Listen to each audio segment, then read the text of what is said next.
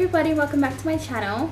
So you can probably tell that this isn't a regular makeup tutorial. Today at my second job at Smiggle, it's dress up day and it's fantasy themed, so I thought I would do a fairy inspired, like bright, colourful, glittery type of makeup, and I decided to film it last minute and I'm pretty happy with how it turned out.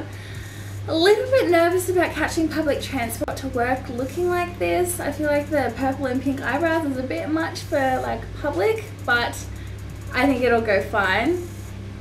I wanted to do something really glowy. The cheeks are really glowy. I've actually got a bit of glitter eyeshadow on the cheekbones as well to kind of make it a bit more bright. I also tried to stick with pinks and purples, kind of incorporated my flower crown into that. Obviously this isn't like your everyday wearable makeup, but I thought it would be something fun to have on my channel because I don't really have anything like this.